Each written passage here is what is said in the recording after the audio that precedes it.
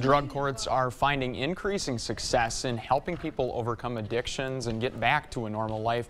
Viterbo University's Voice Initiative in Monroe County hosted a virtual town hall on the subject today.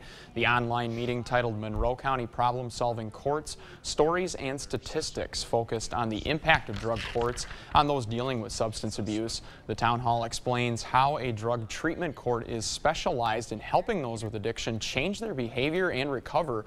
According to a Monroe County judge, years of evidence show that these court systems are successful.